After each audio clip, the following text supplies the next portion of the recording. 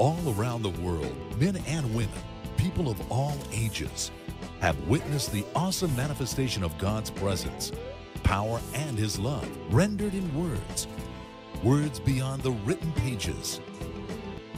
Why are we preaching like this? Why do we travel all around the world preaching the gospel?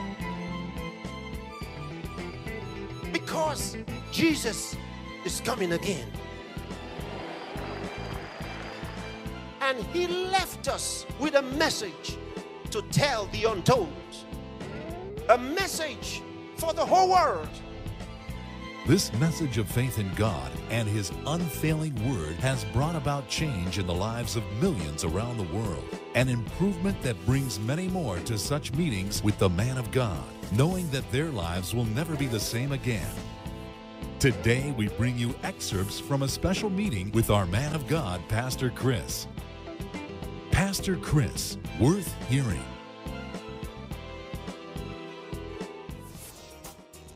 Life is spiritual. Success or failure will depend on who you are and what you know. Human life is controlled from the realm of the spirit, whether or not you know it. There are too many questions that man has no answers to. The reason is this: man is a spirit. And because man is a spirit, he must participate in the realm of the spirit because he's natively spiritual. So there are things that you must do because life is spiritual. Glory to God. I'm here for two major reasons. The first one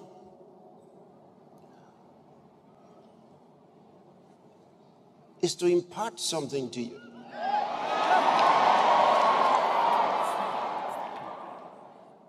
Because you see, life is spiritual. And I'm going to start talking about that in a moment. The second reason is what we call capacity building.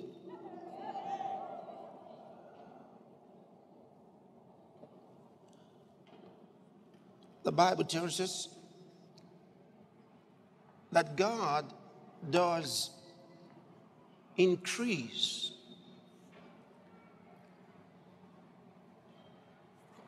the grace on one's life. He can and He does it.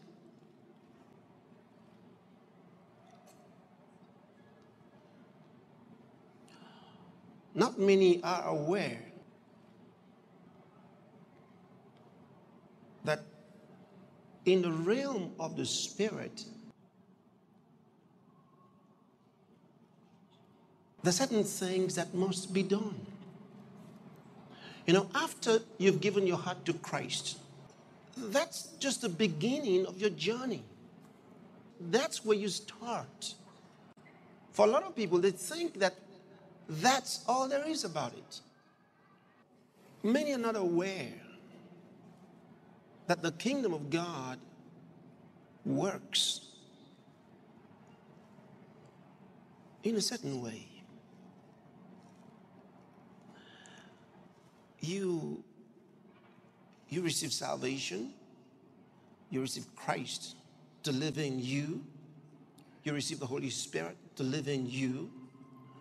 The kingdom of God works in your spirit, in your life. But there are things that you must do. There are things that you must do. Life is spiritual. Tell somebody, life is spiritual. You know, a lot of people don't know that. You know, so just recently, we were ministering to the sick at the healing school. I met a gentleman, a medical doctor, bound in his wheelchair, been in that condition for several years. Couldn't do anything for himself. But a medical doctor How can you explain it? Why would he be in such a situation after knowing everything that he'd come to know in medicine? Why would he be there? Because life is spiritual. I knew a gentleman, very intelligent young man, very intelligent. And this guy was so bright. He had the best results in school, had a first class, moved on for his master's and was doing his Ph.D. He had been the best everywhere. Then, this spiritual condition got a hold of him. He had no answer. They took him to the best doctors because the guy was so bright. They didn't want to lose him. These are kind of guys you plan for and say, look, our country is going to have something in the future if we got this guy. But sickness got a hold of him. The best doctors couldn't help him. They took him from one hospital to the other. There was no solution. He had been a Christian.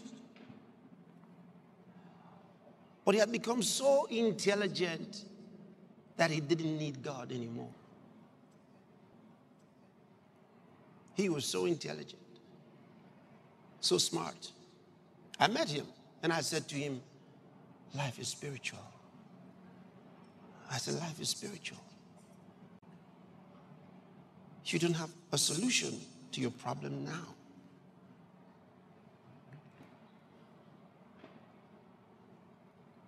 What you have to do is turn around and get back to where you left off. Life is spiritual. Tell two people, life is spiritual.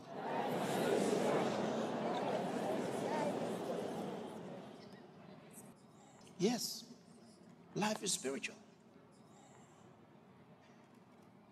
Life is spiritual. Human life is controlled from the realm of the spirit, whether or not you know it. It doesn't matter whether or not you know it. It's influenced and controlled from the realm of the spirit.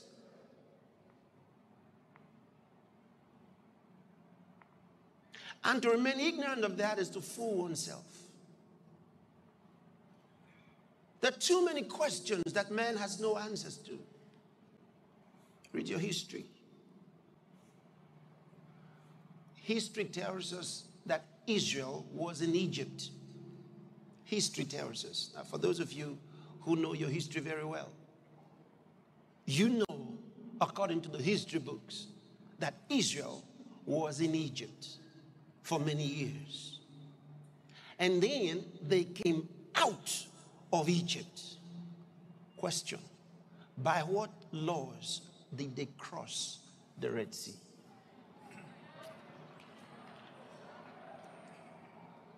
Six million Jews. How did they cross the Red Sea?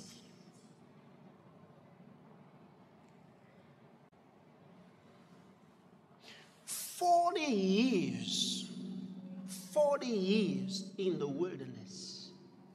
40 years. And their shoes grew on their feet.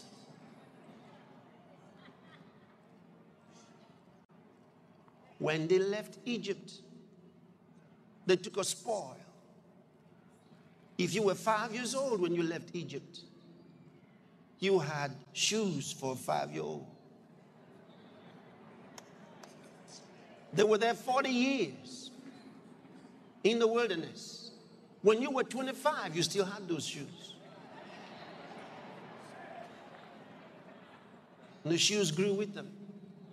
Read your Bible. It says there was not one feeble person among their tribes. No grandmother had to be supported. No grandpa had to be carried. Everybody was strong. By what law? In the wilderness. I asked you a question. How did they cross the Red Sea? Tell me. You know, one time there's a guy who thought he was so smart, and he said the area, the part of the sea that they crossed was only 2 feet deep. He forgot something, that the Bible says that when Pharaoh's soldiers, Pharaoh's army, horses and chariots, think about that, went through the same place, they drowned. How could they have drowned in water 2 feet deep?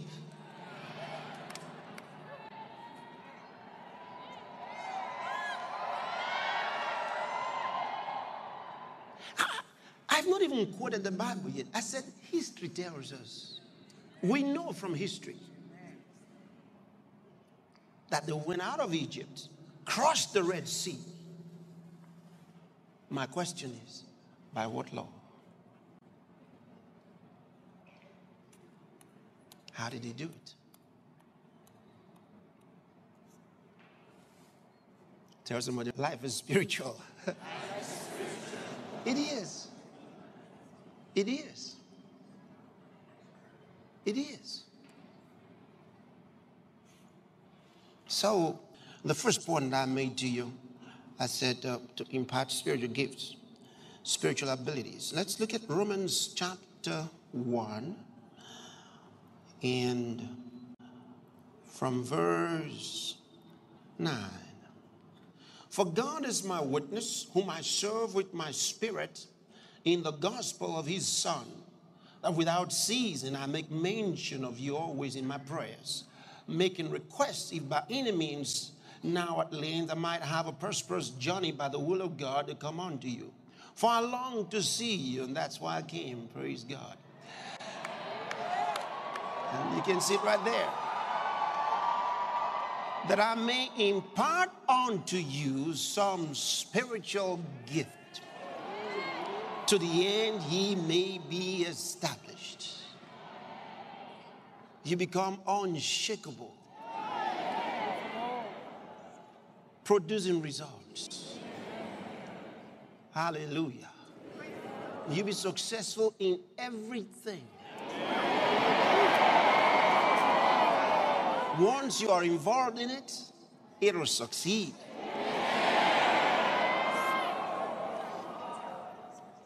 Because we are special. We are special. The Bible says that we are a chosen generation, a royal priesthood, a holy nation. That means separated and sanctified. A peculiar, unique people. Praise God forevermore. Book of James.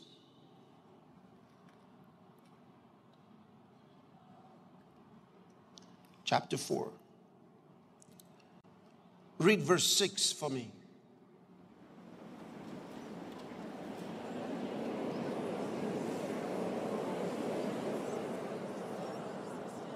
Did you see that? He gives what? More grace. God gives more grace. And he gives that grace to the humble. He resists the proud and gives grace to the humble. He resists the proud and gives grace to the humble. He gives more grace. He gives you grace, and he adds to it, and he adds to it, and he adds to it. You know, if you have the ability to run a business that makes 300,000 rands a year, and you want to move from that to 3 million rands a year, what you need is more grace. The grace, see, an increased grace, because if you don't get more grace, it doesn't matter that they give you a lot of money. You lose it and go back to your 300,000. See, people are limited by the ability that they have in them that can work through them. See what I mean by capacity building? It's spiritual. You know, the world is in a chaotic condition right now. They don't know what to do. They're confused about the economies of the world. They're not sure what to do. They're trying this and trying that and trying this theory and trying the other theory. And the more they try, the worse it gets. Well, the Bible already showed us the future of this world. And if you know your Bible well, nothing happening today will be a surprise to you, because you're just like you're reading it already. It's in the Word. It's in the Word. We know the future of this world. And things didn't get here as a surprise. For those of us who've been reading the Bible for many years, the world is in the place we thought it would be many years ago.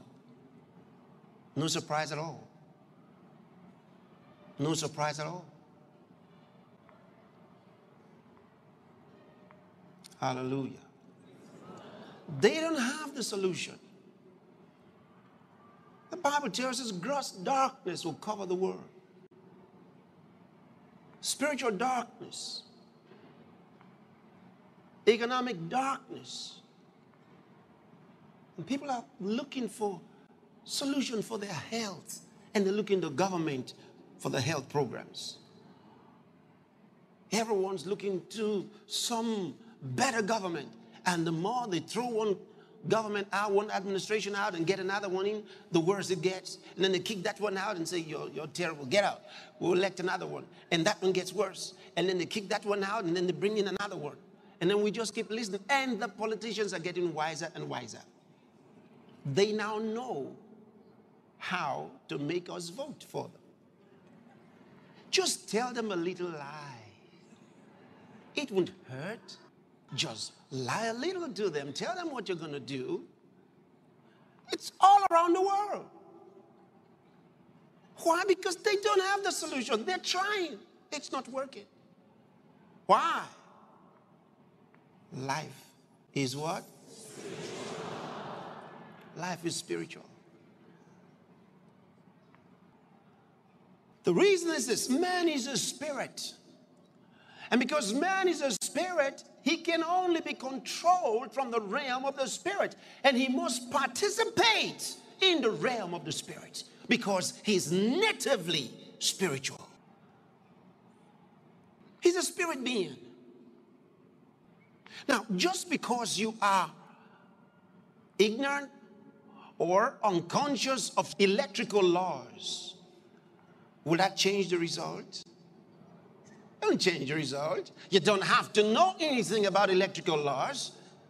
If you get in their way, they'll hurt you. Just because you know nothing of gravity doesn't mean you jump off the balcony that you're going to remain in the air. That law will bring you down. It's so hard well, see. So whether or not you're conscious or ignorant of a spiritual law, it makes no difference. It'll work anyhow. It'll work for you or against you. Just as much as electrical laws will work for you or against you, depending on your application of them. If you apply them rightly, be to your advantage. Wrongly, they hurt you. Spiritual laws are exactly the same. Now, just because you've been ignorant of spiritual laws doesn't mean they're not there, and it doesn't mean they're not working, and doesn't mean that they will be quiet for you. No, they work for you or against you. So the sooner you realize that, the better. Glory to God. How many of you read of King David? Did you ever read of King David?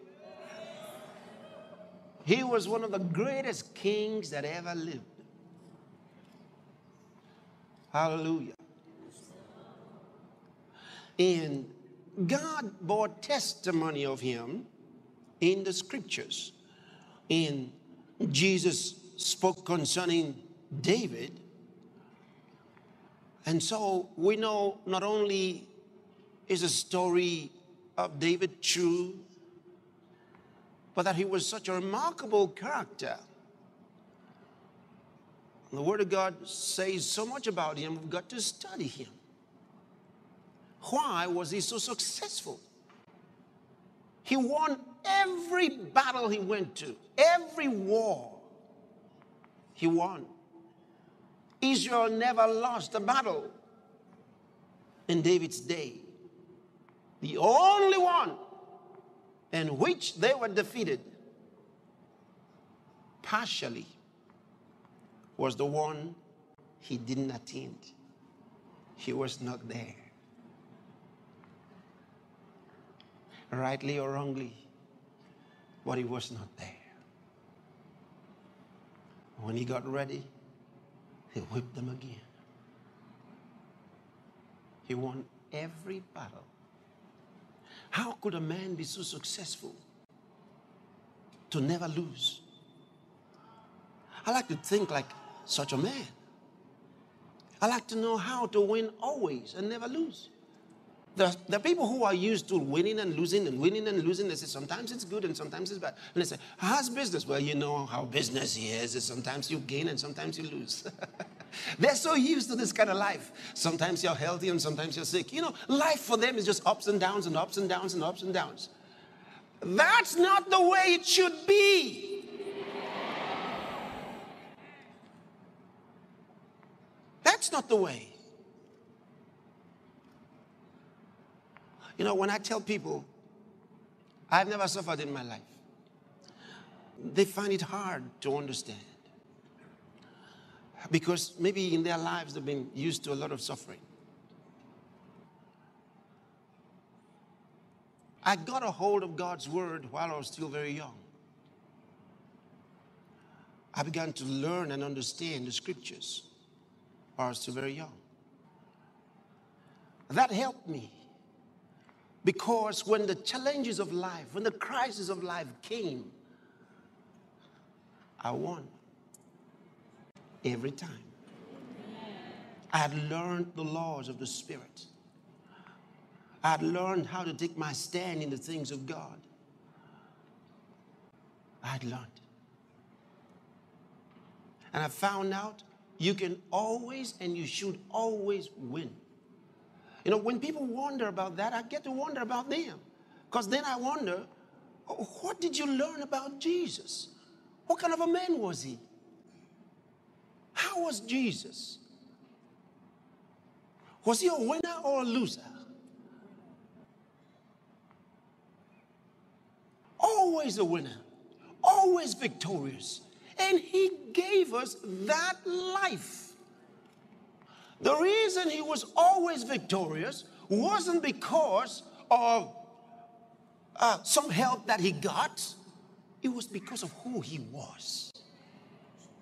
Who he was and what he knew.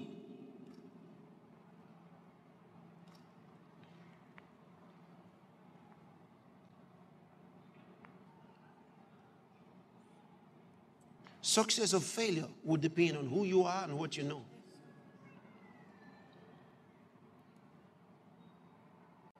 If you are what you are and you don't know about it and you don't know what to do with it, you fail too. You fail and you'll be wondering why. And that's the reason many Christians don't understand why things aren't working for them. So they got to blame the church or blame their pastor or blame some other fellow or blame their brothers and sisters in Christ. Blame somebody for their problem. The problem was they didn't know what to do. God said, my people are destroyed for the lack of knowledge. The lack of knowledge. Spiritual knowledge. True knowledge.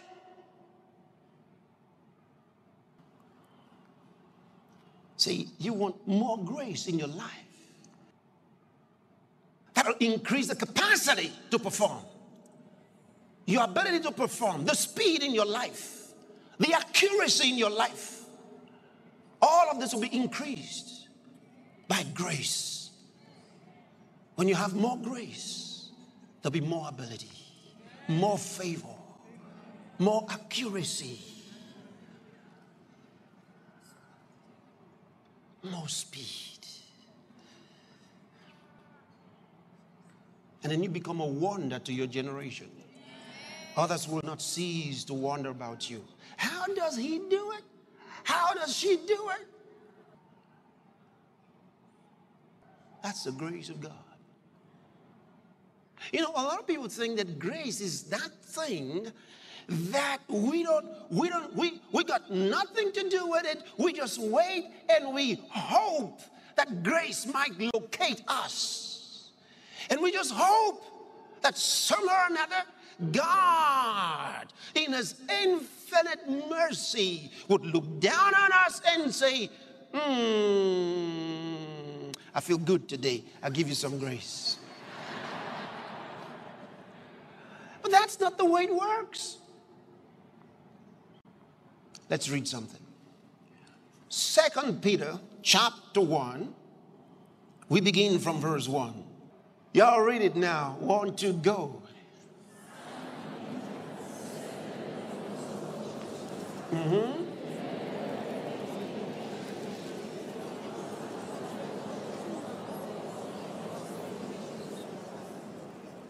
Go on.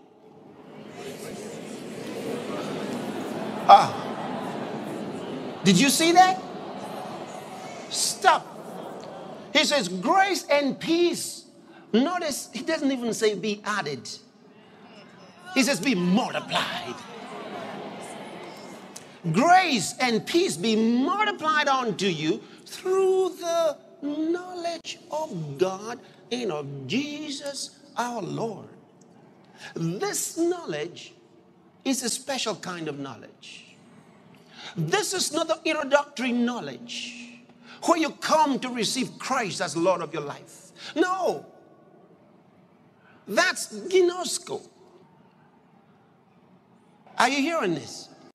This knowledge is epignosis. It is accurate, special, and specialized knowledge. This knowledge is a knowledge of relationship. It is experiential knowledge. It's a special kind of knowledge. Knowledge that relates with that which is known. He says, grace and peace be multiplied unto you through the epignosis of God. That means it's up to you. That means you can multiply the grace of God that is in your life. You can make it happen. You're not going to be praying, oh God, add more grace. Oh God, add more grace. No, he shows you what to do to multiply God's grace in your life and the peace of God in your life. He says grace and peace, grace and peace. That means power over crisis, grace and power over crisis. That means in the midst of turmoil, in the midst of the trouble, in the midst of the storm, you are full of peace.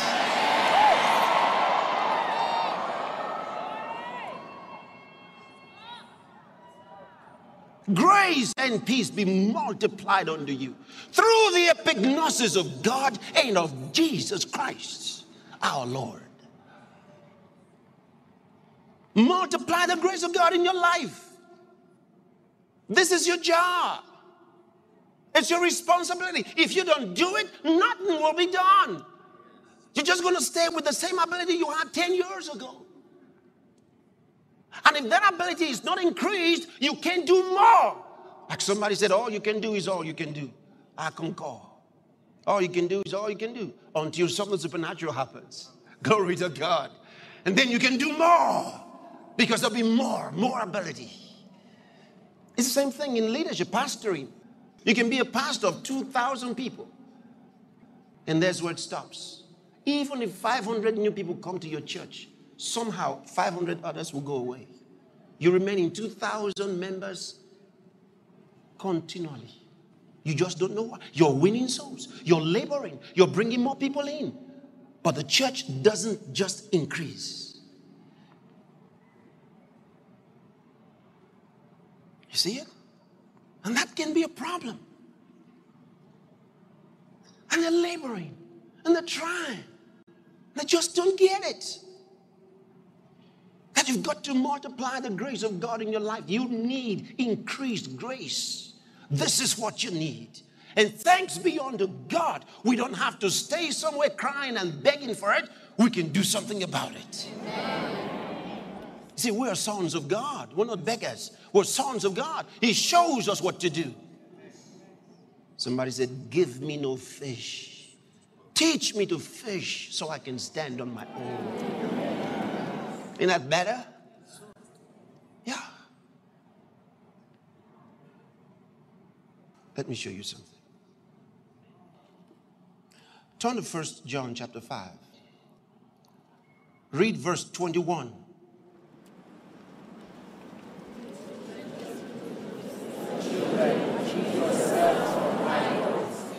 Keep yourselves from what? Idols. Many people don't understand why Africa has the kind of problems that it has. Most of the world left idolatry a long time ago.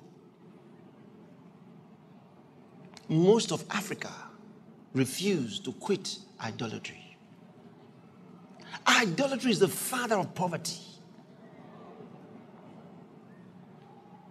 People don't understand. I said life is spiritual. Idolatry is the father of poverty. As long as you're connected to idolatry, poverty cannot leave you. It doesn't matter what prosperity comes your way. In the process of time, it will leave you. And you go back to where you came from. Except the laws of the Spirit are applied to break you free from idolatry. John is talking to God's people. He says, little children, keep yourselves from idols. Keep yourselves from idols. You are a member of the church. You are a leader in the church. When it's a special weekend, you are back to the village for traditional celebration. Idolatrous celebration. That means you will be in bondage to Satan for so long. That means poverty will follow you. It doesn't matter, even if they put you on top of the central bank. All the money will go away.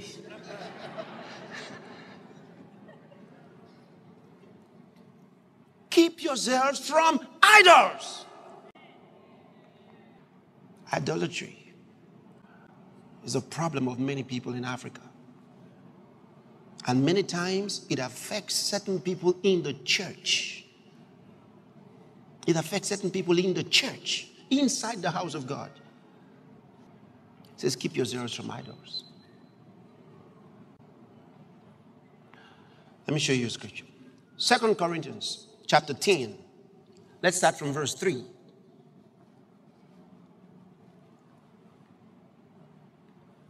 For though we walk in the flesh, that means though we walk in the human body, okay? All right? For though we walk in the flesh, we do not war after the flesh. He says there's a war going on, and it's not a fleshly war. The trouble you are having is not your mother-in-law. The trouble you are having is not your next door neighbor. The trouble you are having is not that guy that hates you in the office. The reason for your lack of promotion is not because XYZ hates you, doesn't like you, and has chosen not to promote you. The Bible says promotion doesn't come from the east or west. It doesn't come from the south. It comes from God. Doesn't matter who is in office. If God promotes you, they better comply.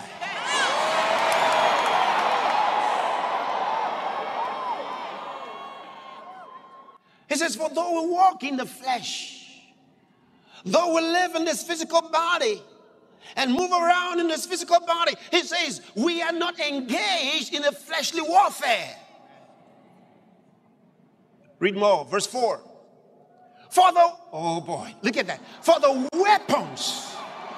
For the weapons of our warfare are not carnal. That means they're not man-made. They're not of human understanding, but mighty through God to the pulling down of strongholds. What are strongholds? Strongholds are not metal barriers. Strongholds are not steel platforms or steel walls. No, it's not talking about those high walls. Strongholds are ideas in your head, theories that you have accepted in life to keep you from moving in the direction that God wants you to go. He says, for the weapons of our warfare are not carnal, but mighty through God to the pulling down of strongholds. Those strongholds can only be pulled down by the power of God's Spirit. The weapons of our warfare. Because those ideas have been built into your mind by satanic forces. Why do you reject tithing, for example? Even though you have heard of the blessings and the promises of the tither, yet you refuse to tithe. Why? Strongholds in your mind. Strongholds. You just can't free yourself to accept the idea. Even though you know it's true, you keep arguing against it. Why are you against offering? The same reason. Strongholds. Strongholds. With the little chump change you have, nobody's going to take this money from me. And no one has taken it from you. They have left you with it and you are not any better. But you can't see it. You look at the promise of God that says the tither will be blessed. You are not getting blessed. You hold on to that and say, no, I will never release it. Don't release it. Why are you where you are? Strongholds. Strongholds in your mind. Nothing is given to you to do that works. Why? The ideas in your head. Have you ever seen someone who doesn't have anything to be proud of, but he's very proud? You know, a lot of people think that pride is something that has to do with rich and powerful people. No, poor people can be very proud.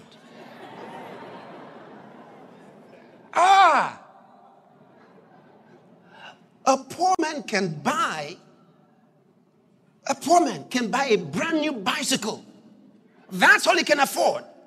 And then, with this new bicycle, every time he wants to ride it, you say, my neighbors are jealousing me now. Bicycle! He looks at his neighbors and says, they are jealousing me. So the reason my neighbors are against me is because of the new bicycle I bought. Hey, look, he didn't have to have a Ferrari to know that somebody's jealous of him for his bicycle.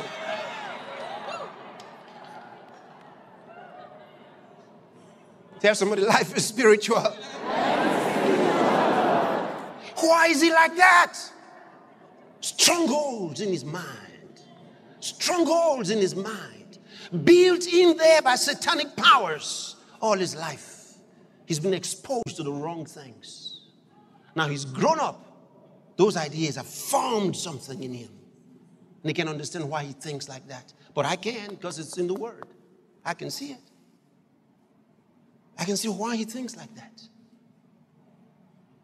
Let's read more. You're in verse 4. For the weapons of our warfare are not carnal, but mighty through God to the pulling down of strongholds. Verse 5. Casting down imaginations. Those imaginations cannot leave your mind until the power of God brings them down. Why do you continue to imagine divorce? Why? Why are you imagining yourself having that divorce? Why? Why are you imagining how to steal? Why? Why have you been imagining how to rob a car? Why?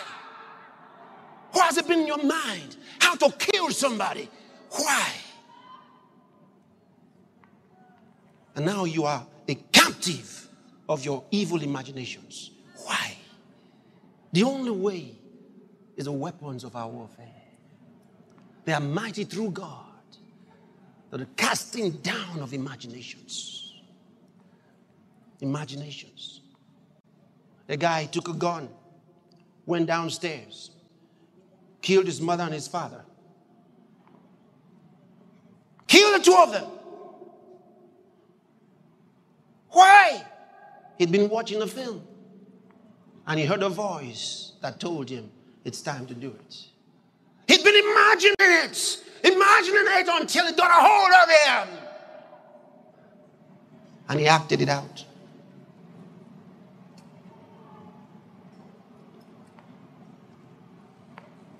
The weapons of our warfare are not carnal, but mighty through God. For what? Casting down imaginations. Evil, wicked imaginations.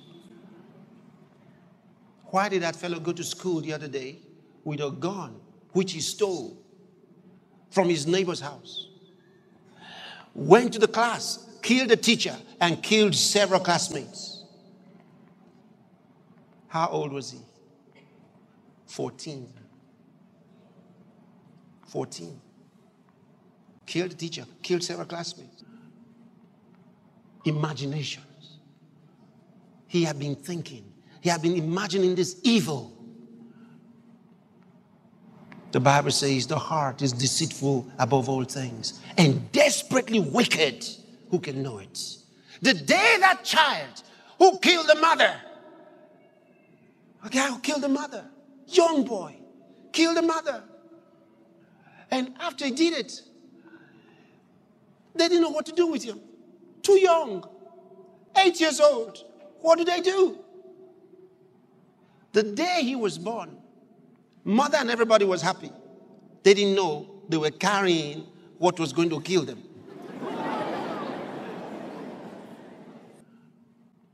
Everybody was happy. New baby is born. But this was the one to kill the mother. The mother didn't know what she was carrying. I said life is what? Spiritual. Put that scripture up again. Verse 5. Read verse 5. Read verse 5.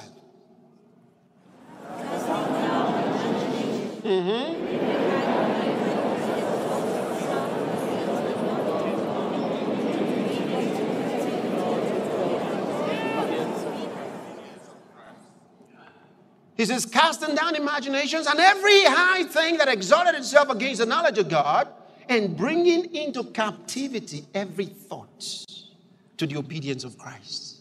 That's the only way it will happen. Through the weapons of our warfare. To bring your thoughts into captivity to the obedience of Christ. To help you submit your thoughts, submit your mind to Christ.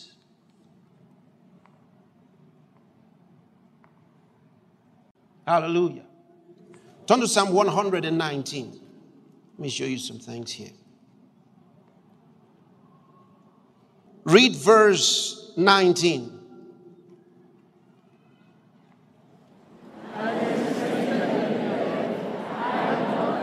Hallelujah.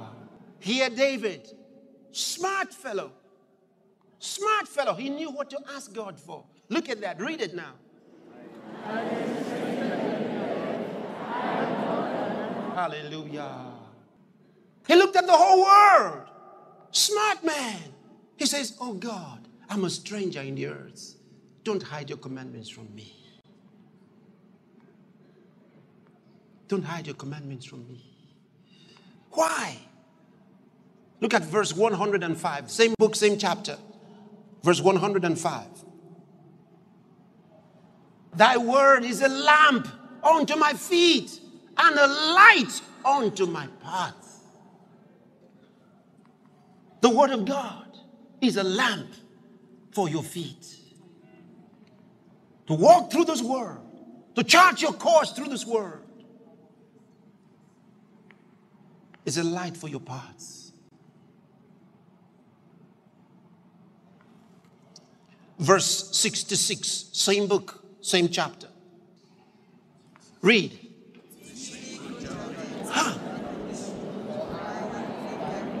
I'm touched. I'm touched. He says, teach me good judgment and knowledge. You know what this man is talking about here? He says, for I have believed thy commandments. It's not enough to believe. Somebody says, well, I already believe. What else do you want from me? There's more. There's more. Because you want the word of God to work for you. There's more. He says, teach me good judgment. Good judgment. How to discern what is right from what is wrong. How to discern what is of God and what is not of God. How to discern the principles of the spirit realm. He says, teach me good judgment and knowledge. Teach me knowledge? You know what the man is saying?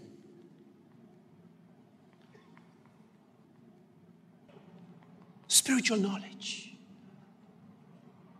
You know, sometimes I look at certain people and some things that do, as if you knew the word of God, you wouldn't do that.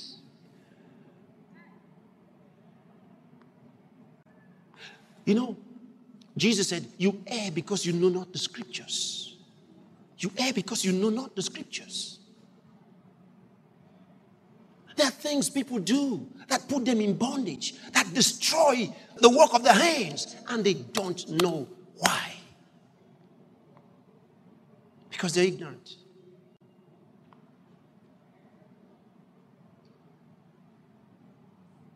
One of the things you must not take lightly is church attendance. I'll tell you.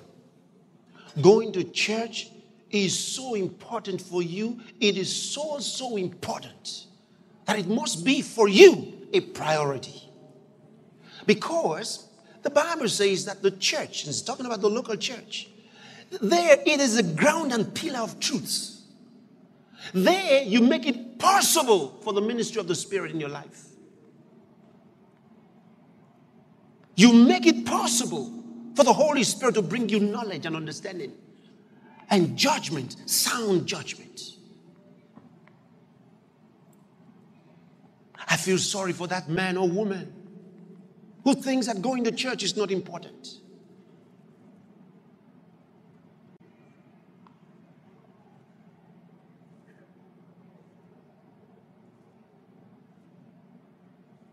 Are you still here? Yes, Pastor. Glory to God. Glory to God. Glory to God.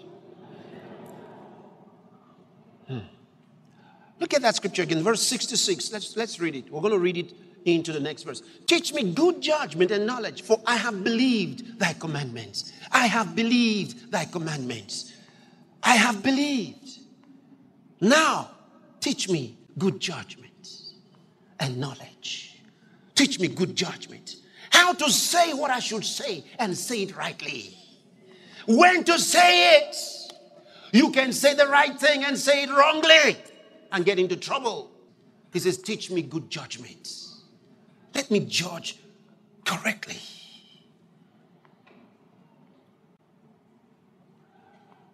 "67.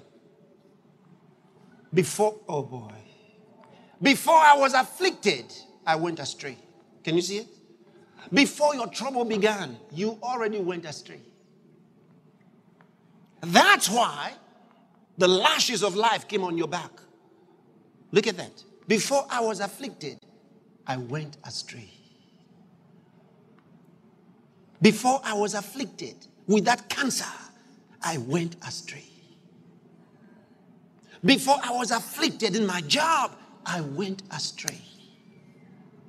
Where did you go astray?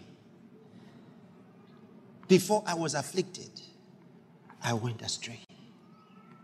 But now have I kept thy word. You see, he's corrected himself. But there are those who haven't corrected themselves. They haven't judged rightly. They haven't realized that the problem they're having is because they went astray. He says, before I was afflicted. Because when the anointing comes on your life by the presence of the Holy Spirit, you are separated from affliction. The Bible says the son of wickedness shall not afflict him. And so why would you now find yourself being afflicted? Because you went astray.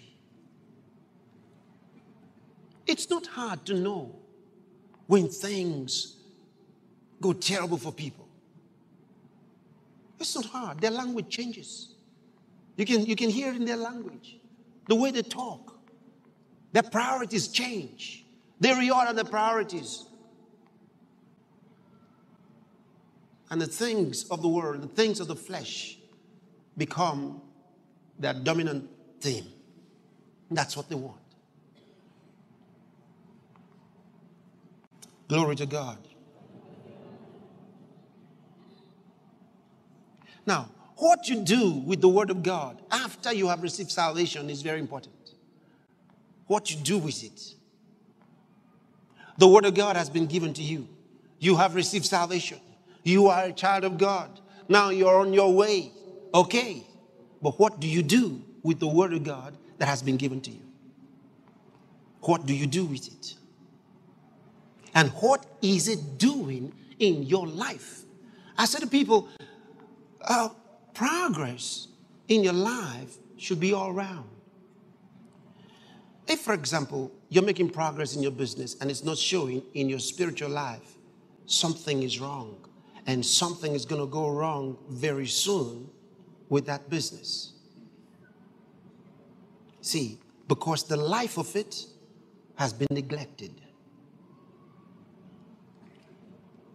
The real life has been neglected. Now somebody says, what if you're making progress spiritually and you're not making progress in your business? It's not possible. It's not possible. You may be defining spiritual progress wrongly. You can't be making progress spiritually and not be making progress every other way. No, no, no, no, no. 1,000 times no. I'll show you something just now. Maybe I should show you right away.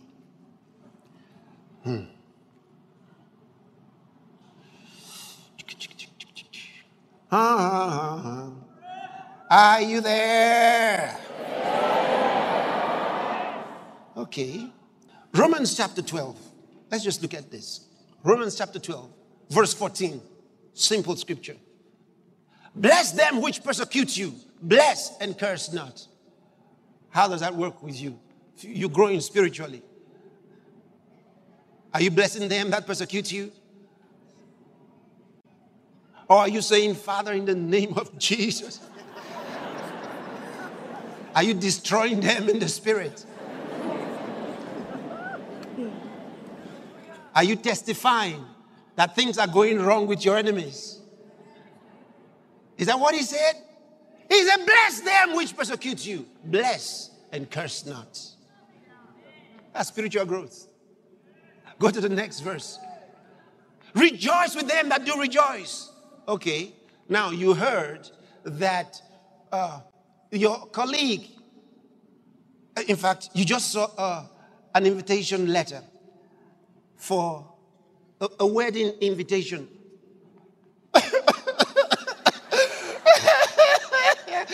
You're looking at a wedding invitation. Somebody expects that you're going to be, oh, praise the Lord.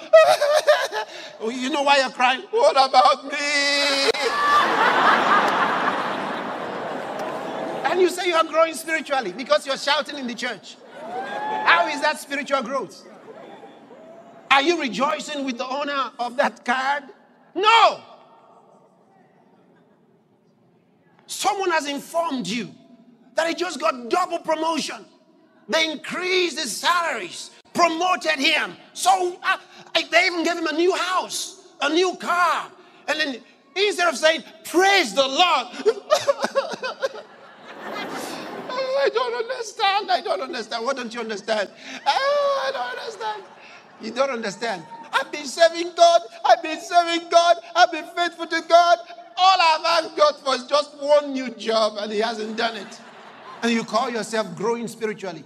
Look at that. Rejoice with them that rejoice. You are not rejoicing, you are angry.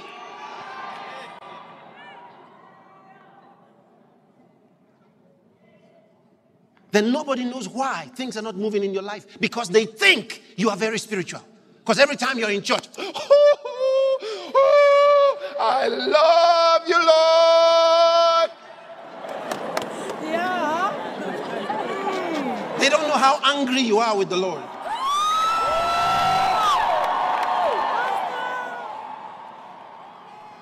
But they see you and they believe you are doing so well. They even tell you they wish they could be like you. But that's simple scripture. You have not fulfilled it. Somebody said one time, I was sharing the word of God, and the fellow said, there's so many things to do. Can someone ever really please God? I said, it's not a problem, let me tell you. God didn't say, go and start looking for it so you can do it. He wants the word of God to live in you. That's what he wants. Meditate on the word, and the word will live through you. That's what you need. When you meditate on the word, it will sink into your spirit and become a part of you. And live through you. Express the kingdom of God through you. You won't have to be trying to make that effort. No. It's your nature. David said, thy word have I hid in my heart that I may not sin against thee. He didn't say, thy word have I focused on trying to follow it. No. He said, thy word have I hid in my heart. See, put the word in you. Make a deposit of the word into your spirit. The Bible says, let the word of Christ dwell in you in abundance, richly. Let the word dwell in you. That's what you need. Get it into your system. How? By meditation. This is one of the good ways to do that. You're hearing the word now. You're listening to it. You're imbibing it. Get it into you. Let it get in. Don't argue with the word. There are people who always argue with the word. Strongholds. You remember? Strongholds. They got these strongholds, keeping them from doing the word of God. They're always arguing. Even when there's nothing to argue about, they get tired. They just look for one.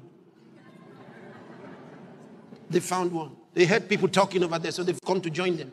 What are you talking about? It doesn't concern them. What are you talking about? And then he gets in on it, and the next thing you know, there's an argument. They're just some people who have fight anywhere. Everywhere they have worked, they fought with somebody. So why are you like this? You fight everywhere. He doesn't know why. Strongholds. He has a way of reasoning. And until those shackles are destroyed, he'll be in captivity without realizing that he's in captivity. That's the problem about spiritual bondage. Those in spiritual bondage a lot of times don't even know where they are. Because with spiritual bondage comes spiritual blindness and deafness. So they don't see and they don't hear. Because Satan has kept them in that situation. But through knowledge shall the just be delivered. Praise the Lord. You still there? Glory to God. All right, let me show you another simple scripture. All right. This one is very simple. You like it because most of you quote it. All right. Romans chapter 8 and verse 11.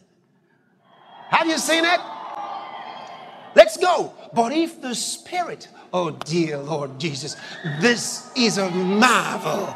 I want you to notice it. Look at it. It says, but if the Spirit of him that raised up Jesus from the dead dwell in you, he that raised up Christ from the dead shall also quicken your mortal bodies by his Spirit that dwelleth in you. All right, now let's look at something. What have we done with that scripture? We've made a song out of it. We've made our we've meditated in such a way as to only have the quotes. So we can recite it anytime. Anytime. In the Spirit of him that raised up Jesus from the dead. We can say it. What have we done with it? I want to show you something. John 3:16. Okay, let's start. 1, 2, go.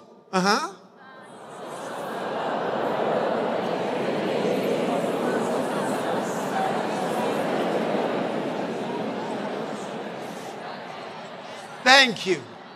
God so loved the world that he gave his only begotten Son, that anybody who believes in him should not perish, but have everlasting life. Now, I tell people, do you believe? The word says that anybody who believes, there's a decree, the sovereign decree of God, that anybody who believes should not perish. It's a decree. God said anybody who believes should not perish, but have. So he says, he that believeth in him hath everlasting life. Now, most Christians keep quoting it. All right? They haven't come to the believing part. So they believe without receiving. So I say to them, do you believe in Jesus? Oh, yes, I do. What did you get when you believed? Then they start scratching their heads. They haven't thought about it. How about you said, he that believes has everlasting life. So, if you believe, that means you have. So you are more than a believer now. You're a haver. You get it? You've transited from the believer. That's what you see. We call ourselves believers. I'm a believer. I'm a believer. I'm a believer. I'm a believer. That's a journey that doesn't end. You believed to have. Believing was the verb to take you to the having. Why are you still believing? I'm believing God for a car. I'm believing God for a new house. I'm believing God for, believing. What? Your believing is still a journey. When are you going to have what you believe for so that you stop believing but having? Come on, do you get something there? See, because most of them have never been taught that when they believed, they received something. So that we are not sitting there as believers, but as those who actually have something. Come on here. Are you getting it? We've got to be conscious of what we got from our believing. When you believed, you got something. Believing was like the check. You brought the check and they gave you the money. You get it? Or you paid for that product and they gave it to you. Now you have it. The check is no longer there with you. You paid. You have the product now. Why are you still believing?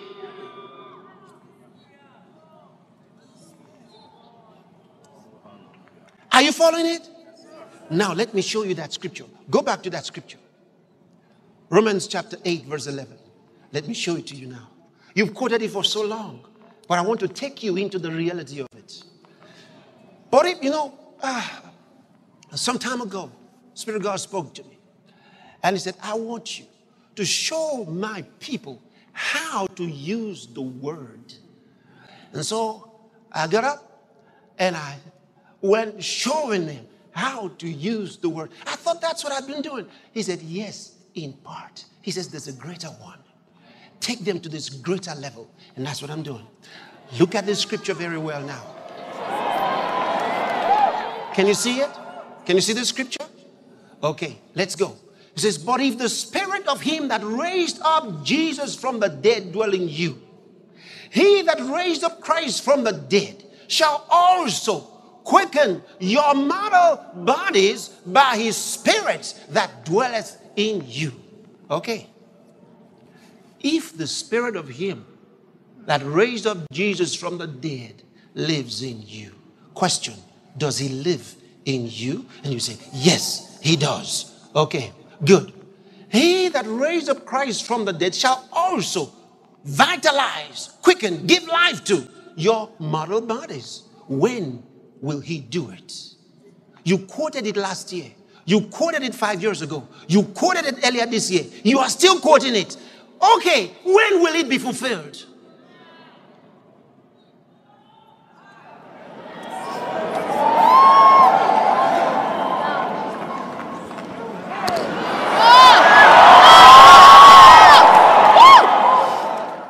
If the Spirit lives in you, he says he will vitalize, make alive your mortal body. Not by another spirit, but by his Spirit that lives in you. He will make your body come alive. He says your death-doomed body, your mortal body will come alive by the Holy Ghost that lives in you. Question, when will he do it?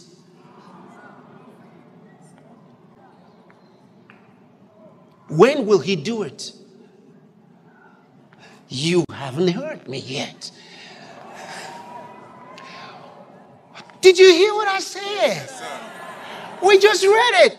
He said, if the Spirit of him that raised the dead body of Jesus to life, if that Spirit lives in you, he will vitalize your mortal body.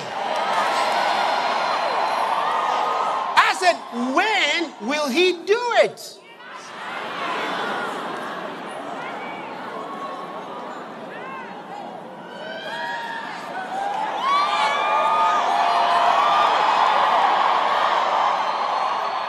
You see, because a lot of us don't know how that strongholds, ideas in our minds that have kept us from seeing the reality of God's word. And we live in the realm of promises without realizing that's what we're doing.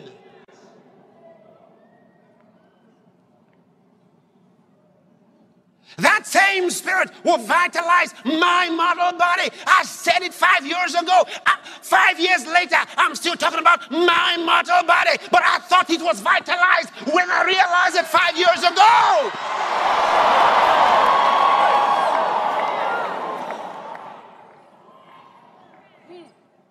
When you found out about it, it became real.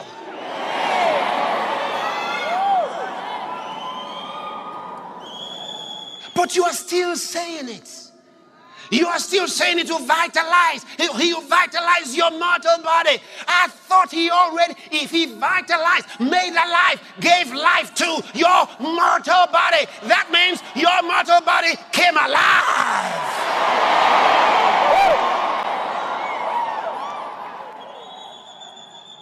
Can you see why we can understand why the headaches, colds, fever, why we're still subject to these elements of the world? We still don't understand it because somehow, in a subtle way, we are still living in the realm of promises, whereas the promises were fulfilled in Christ Jesus. He said if he lives in you, he will vitalize. If he lives in you, the question is when? Well, when he took up his abode in the corners of my body, he gave life to my physical body. And I've come alive. Oh, glory to God. That's what Paul knew. That's why when the serpent bit him, he wasn't moved. He shook it into the fire and went on with his own business. Shout amen, somebody.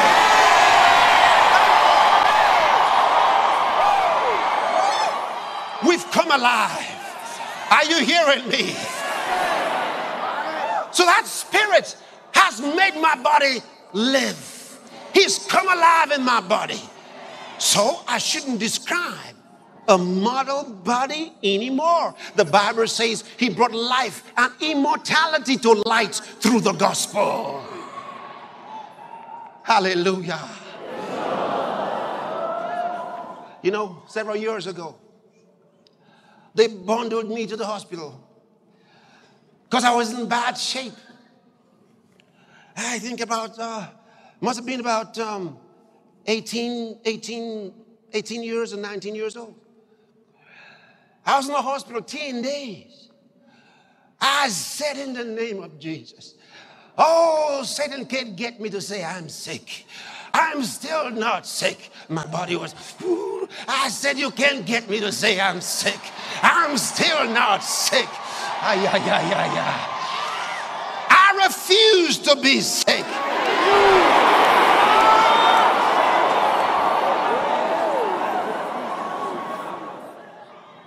I didn't care. I was going to have the word of God in my mouth. Hallelujah. A few years later, they carried me again to the doctor. Pastor Ken on one side, my wife on the other. They took me to the doctor. I still said, I'm not sick. I sat in front of the doctor. Doctor said, how are you? I said, fine.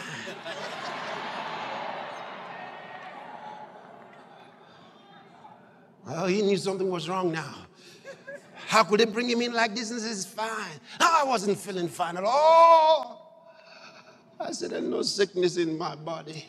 He said, we'll do a test. They tested here and there, and they came out nil, nil, nil. They said, okay, let's go home. I said, but I'm feeling so terrible. They took me to another doctor. Put me on the stretcher. Checked everything, put something in my ears, my nostrils, my eyes are looking into everything. Now he couldn't find nothing. Then he put his hand on his waist, looked at my wife and looked at me, and he said, what do you do? I said, I'm a preacher. He said, oh.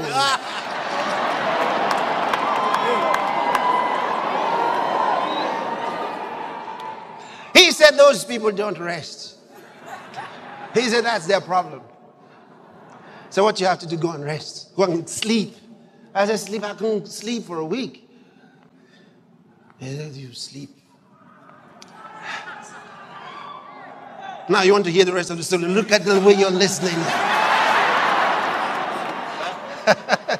What I'm trying to tell you is, it doesn't matter how you feel. Put the word of God in front of you. Turn not to the left, not to the right. Maintain your focus. Stay there. Because the word of God will put you over. Can you shout amen, somebody? Yeah, you will. You will win by the word. You said, devil, throw your best shot. Throw your best shots. I'm still a child of God. You know, I love what Shadrach, Meshach, and Abednego said. They said, oh, King Nebuchadnezzar, we will not bow. Hold on. They said, our God is able to deliver us out of your fire. But if he doesn't, we still will not bow. Oh God!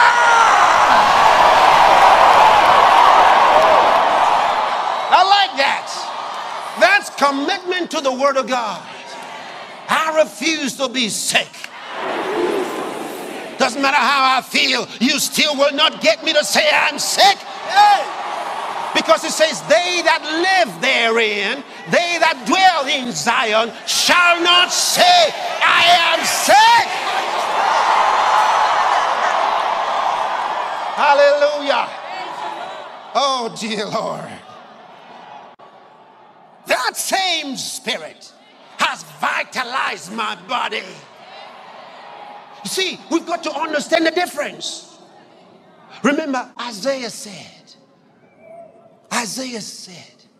looking forward to the cross and prophetic vision, he said, and by his stripes we are healed. Peter, after Jesus had come to fulfill it, looked back at the cross and he said, by whose stripes you were healed.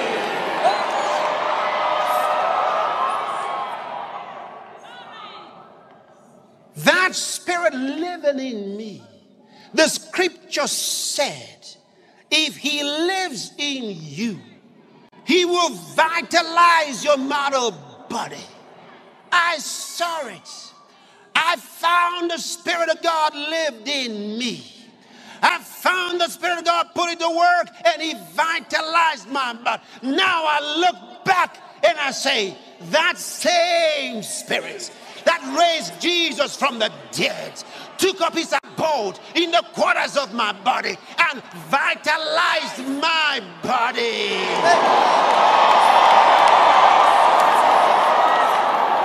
So it's past tense. He did.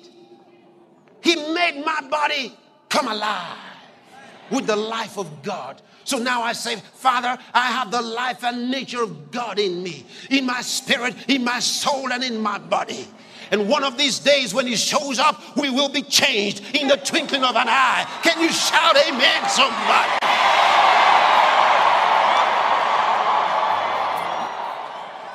And we're waiting.